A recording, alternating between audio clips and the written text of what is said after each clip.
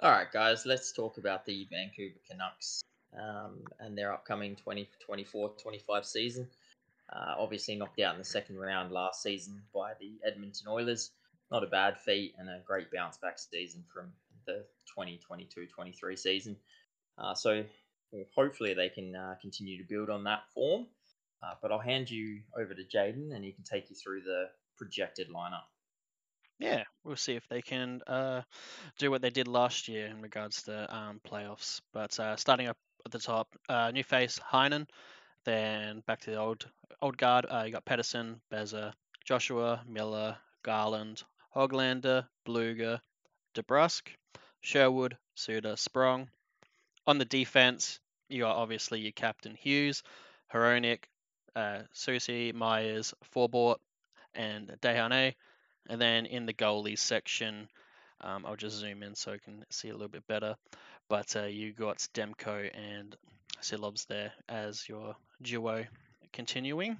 And just in regards to the press box, I'll just move my camera. Is just two little mentions is Aman and Julson. So possibly taking over Forbort, whoever performs basically. But that's your projected lineup at the moment as per cap wages. It's not what we obviously would say might or happen, or these lines will be the set lines, but this is just an overview of what the team is.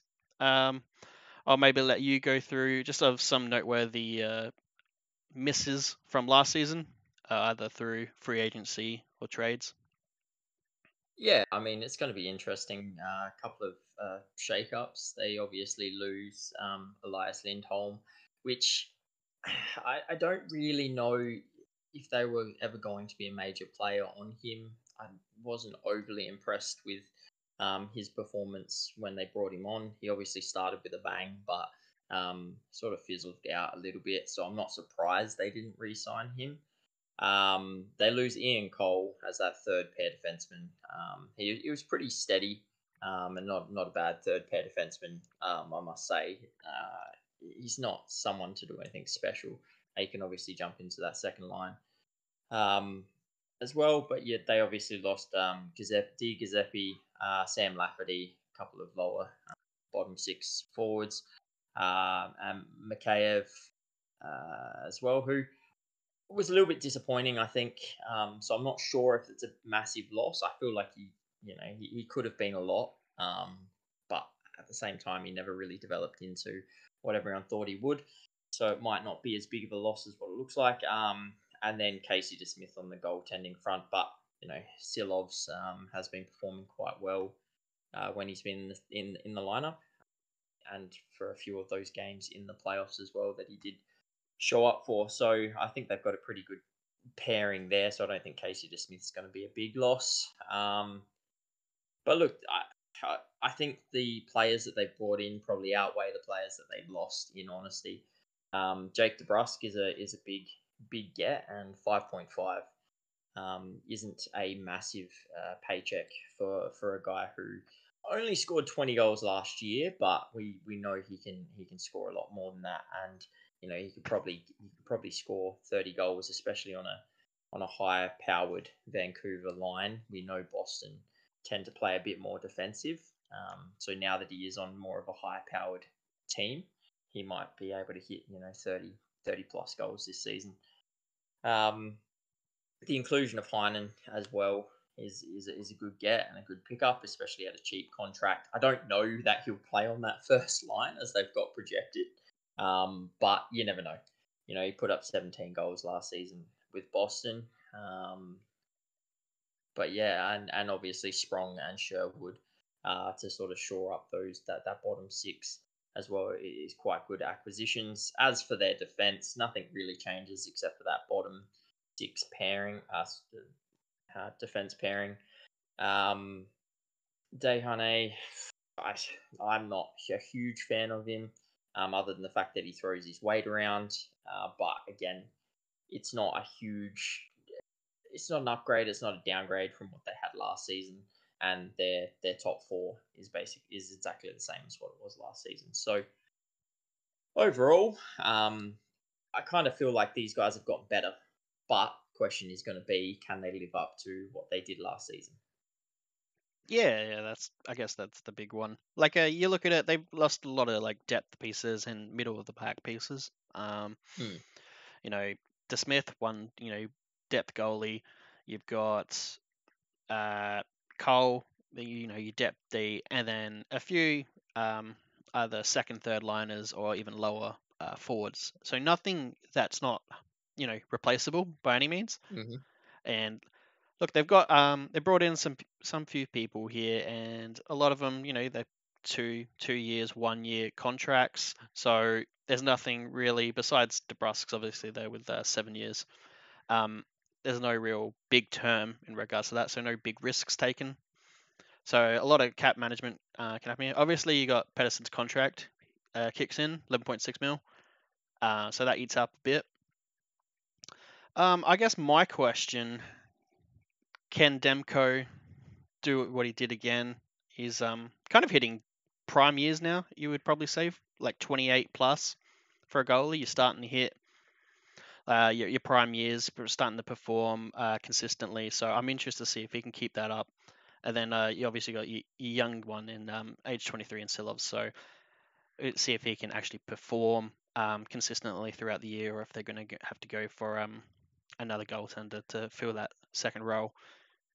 I don't know. It's not much different from last year. Like the lineup in my head, looking at the lineups, Yeah. it all feels the same. So it really comes down to, can the coaching do it again? Can the system perform the way it did last year? And I feel like that's what it Yeah. comes down to, is the system. Yeah. I feel like this team has the ability to do what they did last season, and if not go further. But it could also go south very quickly as Yeah, well if they don't get some performances that they got last season. Obviously, JT Miller, 103 points last year was massive. Brock Besser, 40 goals on the season. Elias Pettersson was a little bit down, although his overall play was still quite it's good. funny to say His down for an points per 89-point player, but yeah, it's yeah, crazy, isn't I know, right? it? I know, right? It's like, he scored 89. He's over a point per game, but with that $11.6 million contract, they're going to be looking for more from him. Especially with all the criticism JT Miller got for an $8 million contract, and he's putting up 103 Yeah. points. I guess the comparison Elias I would Pettersson, say though is Pedersen has a really good two-way game. two-way Uh, game. Yeah, it he does. reminds me of He like does. a Hischier in a sense, which was in the same draft class. So Yeah, well, exactly, and there's a reason why Pedersen and he should have been talked about as those players to sort of potentially take over from Bergeron. Um, mm. uh, They are the top in two that when you think about aspect. that Bergeron replacement, night. Yeah, exactly. And so obviously he does have that two-way game, but they'll still be expecting that probably 100-point plus, especially for that sort of money. But yeah, at the end of the day, it really does come down to, can these guys go again? And I think they can. I think Quinn Hughes is, he's 24. He's just hitting his straps. His first season as captain as well was absolutely phenomenal. Hronik was quite solid, and they worked really, really well together. Um, if Silovs can be that good backup that Demko needs, and Demko can stay fit and healthy, they're set on the goaltending side of things. And as I said, that like Jake DeBrusque, I know people had criticism of the contract, and have had criticism of Jake DeBrusque. Um, not everyone obviously, but some people have said it. But DeBrusque for me, like at 5.5 mil, I think that's a brilliant contract because, as I said, he's been playing on a Boston team that isn't outside of Pavel. Uh, oh my god, Plaster. Um, for some reason, Zarka's name coming. I'm like, no, he's not a 60-goal scorer. Pasternak. He scored 60 goals, but like the next best scorer on that team was like 20 goals. They're not a huge fire powering team outside of Pasta. So, it's not surprising that Jake DeBrusque only puts up 20 points on such a defensive side. But coming over to Vancouver, who we know can score goals, and they share it around. Like you look at that lineup and how many goals each player scored throughout it's phenomenal. So I wouldn't be surprised if he gets the minutes that he should, if he puts up 30 goals. I wouldn't be surprised. And if he puts up 30 goals, then immediately you can see this team being an absolute powerhouse of the West again. Yeah. Um, I don't think and yeah, the offense is the question for DeBrus though. I think it would be the defense. It's yeah. it's like why Kuzmenko and whatnot, fell out of love with the Is he coach. going to put up 30 but concede You can put, 40? yeah, exactly. So I would that is my concern with DeBrusque is just does his defensive game fit the coach's model, and can he adjust? So look, he's a very consistent player. I think as we were looking earlier, he's only had really one blemish season. Every other season's pretty much been around 20 or more goals, give or take just a little bit. So you know what you're getting from him. It's just Hmm. the defensive side, if he can make sure that's all tight, and make sure that he can adapt to the system. I don't see why they can't go into the playoffs again because they haven't really lost too much, and on the flip side, they haven't gained so much to change the core. So Mm. you got the core, you got another year under the belt. Hughes has another year under captaincy, so he's getting more accustomed to that field. It looks like everything should develop in the right way. A lot of their players are at the right ages as well. They're Yep. at their prime. There's not many old players on this. I think the oldest I'm No, seeing that is 32 from Forbort, who yeah. was just brought in. Maybe 34 from Myers, but outside of those two, it's 30 or less, really. They're in the window right now. Yeah, They really are, and I look, I can see them going deep. It's just more of the question on can they, obviously, because last season was sort of what we've been expecting for so long from Vancouver, but it's the first time they've actually proven it. So sorry for being a bit skeptical of the side. I'm sure they will have a really good season, but considering last season was that first time that they've really come out. Um, I still holding that like, okay, but what if it was just a once off and they fall back to old yeah, it's habits? everything Um, clicked at the right time. yeah, exactly. As, All as right. probably doing New Jersey, you go from doing this thing, everyone predicting you to Yeah. win or come second, and then you don't even make the playoffs. That's Well, probably the biggest that was the comparison they have comparison. here. Yeah, Yeah, that was the comparison that was made, right? Vancouver did what New Jersey did the year before. Will they do what New Jersey did last season and just completely shit the bed? I mean, they could. I doubt it. I think this is a more matured team than what New Jersey was, but we'll just have to wait and see. But I guess who is your player to watch? Who are you looking mm. out for? Who are you expecting to do something special this season? I guess my player to watch is DeBrusque himself. Mm-hmm. You got a 7 year, 5.5 mil. And it's not on his offensive side; it's more his defensive side. So Mm-hmm. I'm looking at DeBrusque for his defensive side and how many minutes he's taking in the D zone. Yep. Yep. Well, mine is DeBrusque was on there. But Brock Besser, he last season just 40 goals, was an absolute beast in terms of goal scoring, and it is his contract year. Yeah. He is a What? UFA at the end of the year, and we all know what So he's guaranteed 50 UFAs goals. do. That's what we're saying.